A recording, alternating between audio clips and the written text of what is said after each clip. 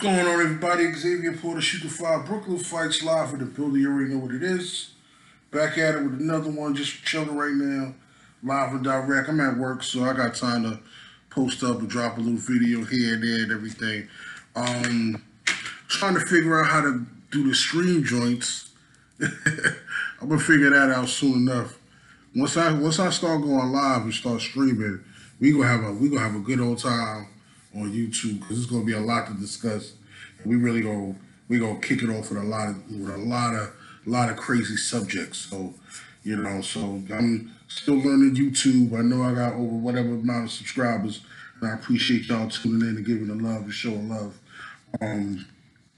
Like I said, if anybody can hit me up with some pointers, show me how to how to learn how to go live, because I've been sitting here trying to go live for a minute now, but it keeps telling me I got to do something different. I don't know, so I'm getting confused about that.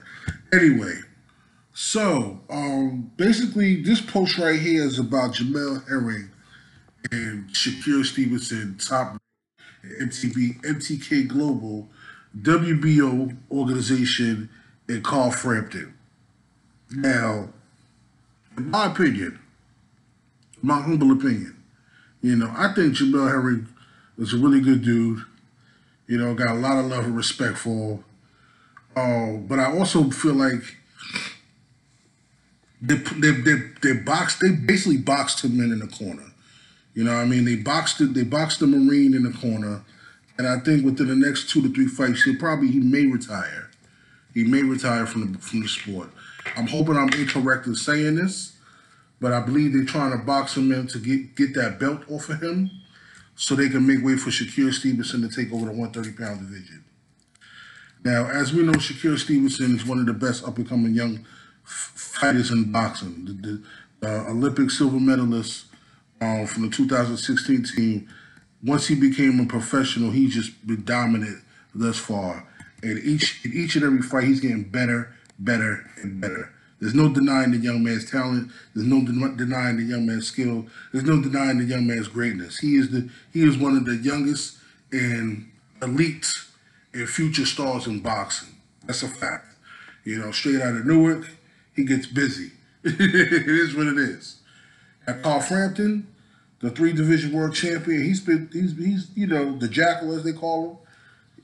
Irish Carl Frampton. He's been through a lot of wars. He's had a lot of successful wins. He did give Leo Santa Cruz his first loss. I was there live and direct at the Barclays Center ringside. That was one of the best fights I've ever seen in my life. I was live ringside. Ask Stacy the Natural, and a whole lot of other people. We were live ringside watching that Frampton and Santa Cruz fight. That's the night I saw Al Haymon. And that's another story I'll tell y'all another day. The night I saw Al Haymon. I need to make a post about that. The night I spoke to Al Haymon face to face. Anyway, that's a whole other story. Word mother, that's a whole other story. Y'all gonna be like, X is lying. And I wish I'd have kept the proof of that, like the video proof of that shit. But I'm gonna come back to y'all with another one on that one. So, yeah, Frampton, he beat Santa Cruz that night. Hell of a fight that night. Them guys went to war back to back. Like I'm saying, Carl Frampton's been through a lot of wars. The wear and tear his body, the amount of fights he's been through, that's what I mean when I say he's been through a lot of wars. Like, he just had a lot of hard fights. And you putting him up against Jamell Herring, who's also had a few tough fights in his career also, His last fight was a really tough fight for him. He did come away with the win. A lot of people were talking ish about him online, saying he quit, saying this, that, and the third. He's a Marine. First off, he is a Marine. Marines don't quit. You know what I'm saying? Marines is the first people you send to war. When we at war, they're the first people to hit the land and they go in and kick ass. Marines don't quit. So I don't care what anybody say. He got hit with a headbutt. He had a hard, difficult opponent in front of him. You know what I'm saying? But he still fought to the best of his ability and fought to the balance of the day. And fought to the end of the fight. Whether the ref stopped it or whether the fight got stopped at the end of the amount of rounds it was supposed to go, he still fought to the end. Jamell Herring has never been a quitter and is not a quitter. You know what I'm saying? But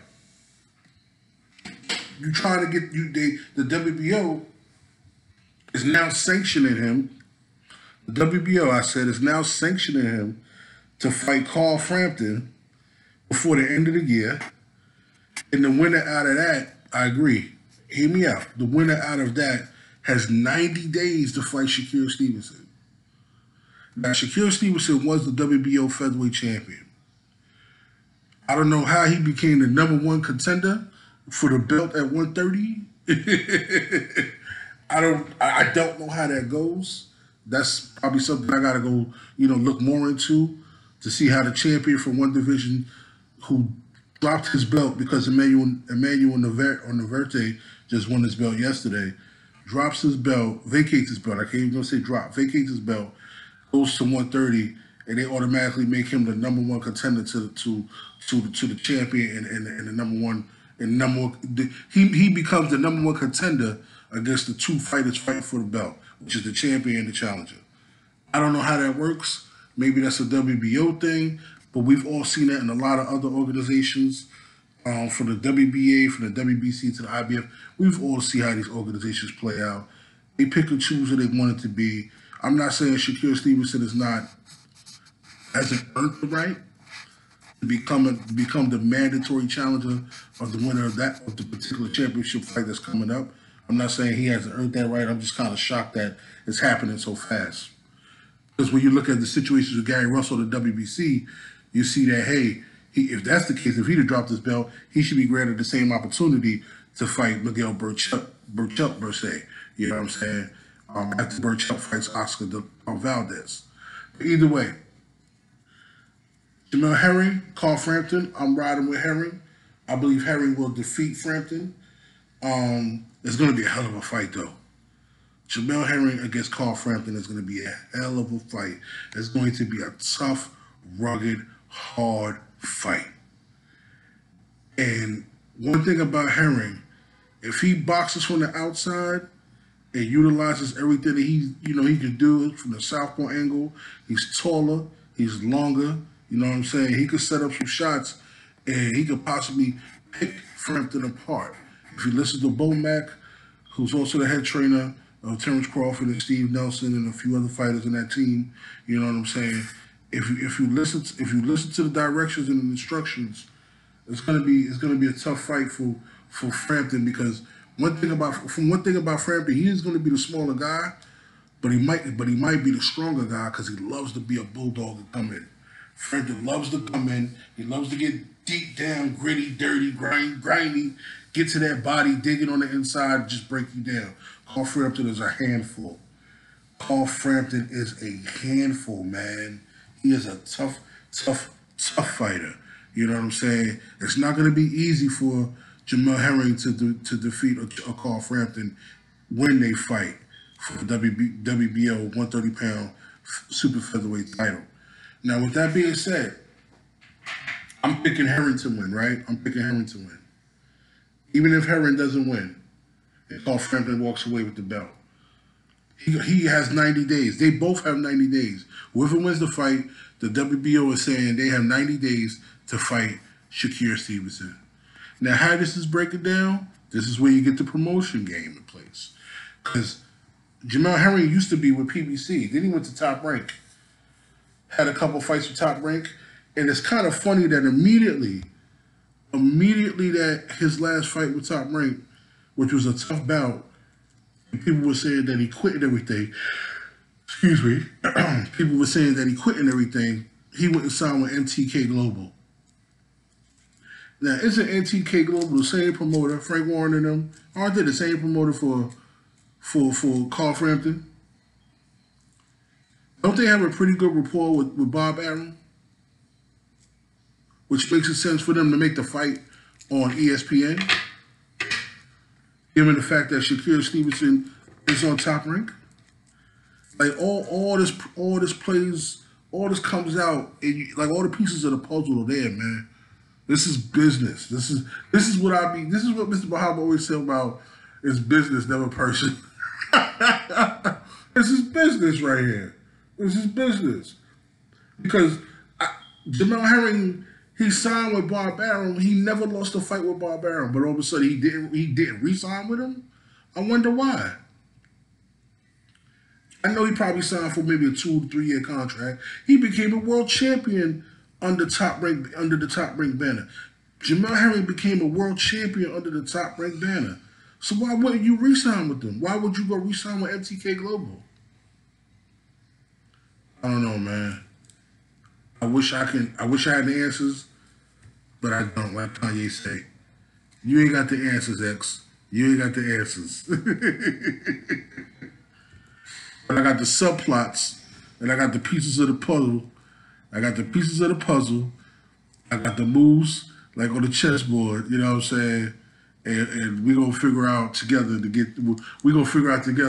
where it all goes, where it all stops at. You know what I'm saying? Because it's crazy how all this is coming to play. And I saw this years ago. The only thing I didn't see years ago was the fact that Jamell Herring was signed with MTK Global. But I did see years ago that they were putting him in a position to face Shakur Stevenson later on in his career. And when you think about it, they all on the same team. They may not. I mean, Jamell Herring knows one of the trainers who he's been rocking with. One of the trainers. They're all Olympic fighters. They all Olympic fighters. They all know each other. They all running the same team, the same camp. Ko Karama, he's the trainer. You know, he helps out with all these guys. Come on, man. Come on. Y'all do your due diligence. Go follow up on this.